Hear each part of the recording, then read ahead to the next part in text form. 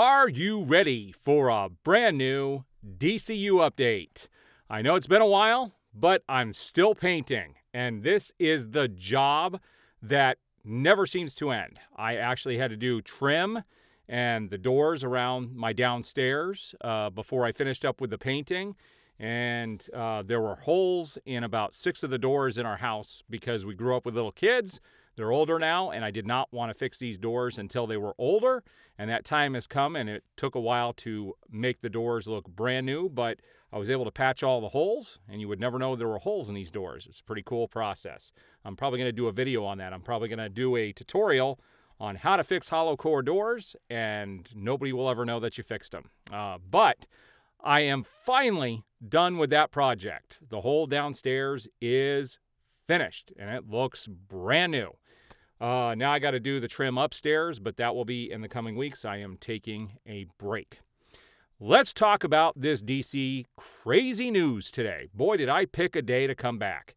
And we're going to talk about this Ben Affleck news. That'll be my last story. But this today is all about rumors and some of the stuff going around the internet, the DCU, and especially with the Flash film. All of this pretty much hinges on the Flash film. We're going to talk about that. But this is all in the rumor category. Now, oftentimes I forget to ask people, if you're here watching my video, please like the video, subscribe, hit that notification bell. When my videos do go up, you guys will be notified as they come out. But I love bringing all of this news, and today's is a doozy.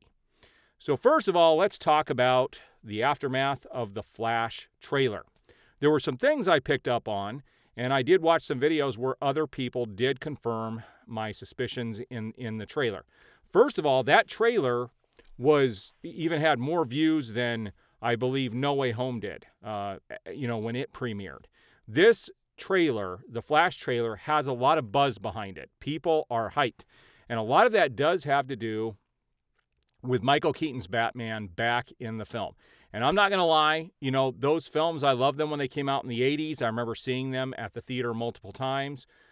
But, as time goes on, obviously technology gets better and things get better. Not my definitive version of Batman by any means, but it was cool to see Michael Keaton back as Batman. And I hope he is that same Batman, that he's not some deranged lunatic, that it is from the actual Burton universe. I hope that is the real Batman from that.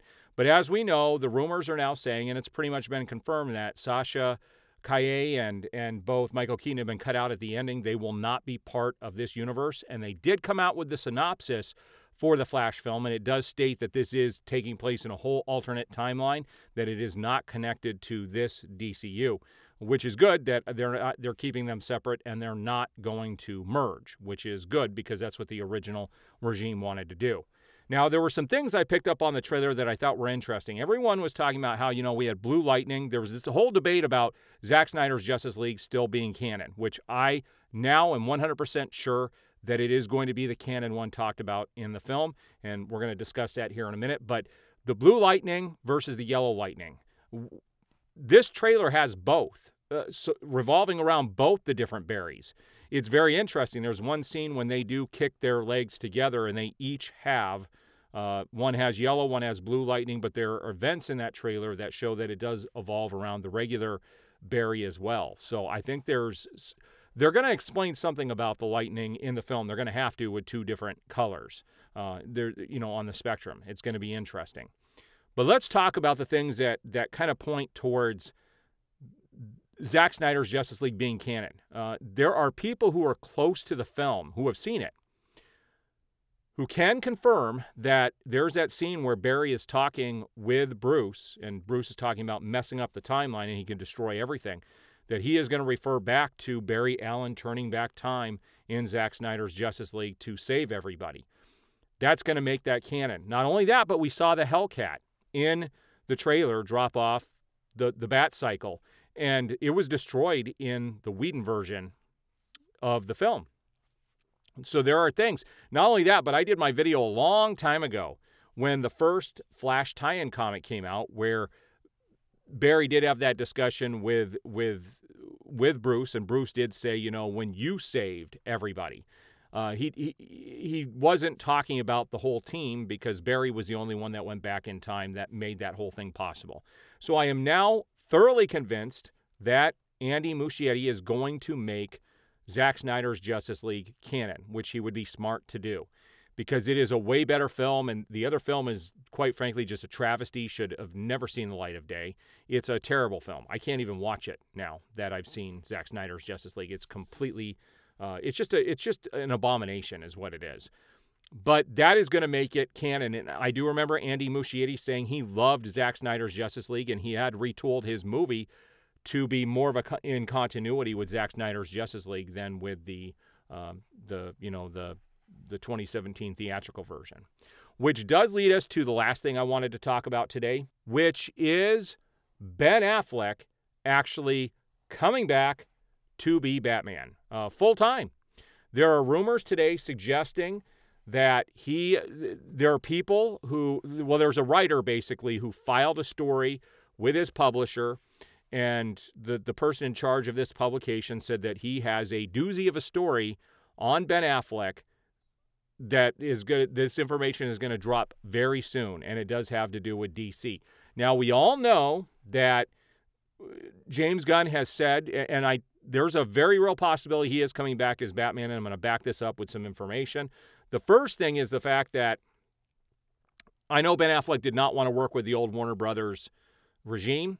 They made that very clear. He said he was pretty much loved playing Batman and the Flash, and that was going to be pretty much his swan song. But he was willing to come back for Zack Snyder, and he was going to come back for Aquaman 2, but that supposedly has been cut. There were lots of things that were happening that suggested that, yeah, he was willing to come back. But then we get James Gunn coming in saying he's going to choose a Batman, a different actor. But the thing is, with the storyline that they're going in with Damian, would mean that Batman would have to be a little bit older, and that he would have had his son and not know about him. And Ben Affleck is at that perfect age to have that story play out. We didn't see everything with Batman in, obviously, Batman versus Superman. We didn't get a lot of backstory. We never got Ben Affleck's solo Batman film. And that leaves room for there to be a whole Batverse already created around Batman that the viewers never saw. They could easily write that into the story. James Gunn has said that there are going to be some actors that stay the same and some that change. This would be a good opportunity to have Ben Affleck come back as Batman and be the Batman of the DCU and have a younger Superman. I'm okay with that. I'm not okay with a 40-year difference, but I am okay with a 20-year difference, especially with Ben Affleck as Batman. I was totally against him being Batman when it first happened, but he ended up being my favorite comic book version of Batman on film, more ripped out of the comics than anybody else.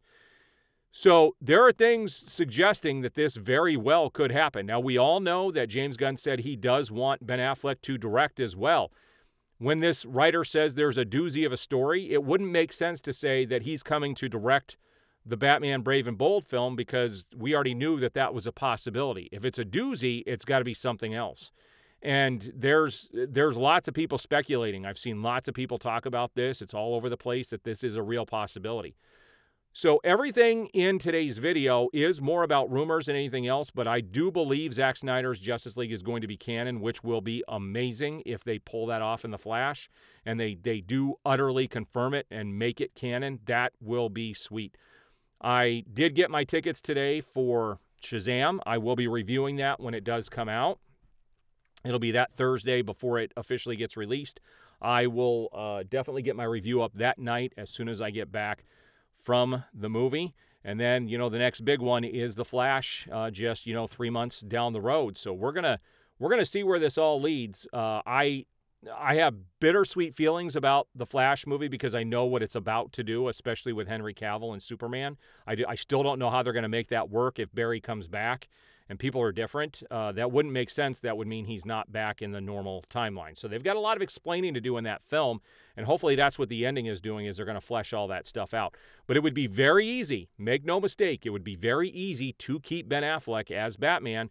It would mesh with the storyline perfectly, and that would make me one happy camper. If James Gunn wants to go to, a degree to put out an olive branch, I think that would be it.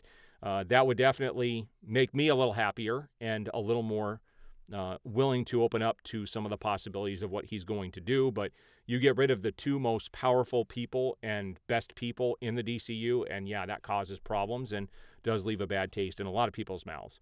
All right, as more information gets released, I will be bringing it. You will be seeing more updates coming at a quicker fashion now that I am done with this holy living project that took up every living moment of my time. It's over. I can get back to normal, and we will see you on the next video.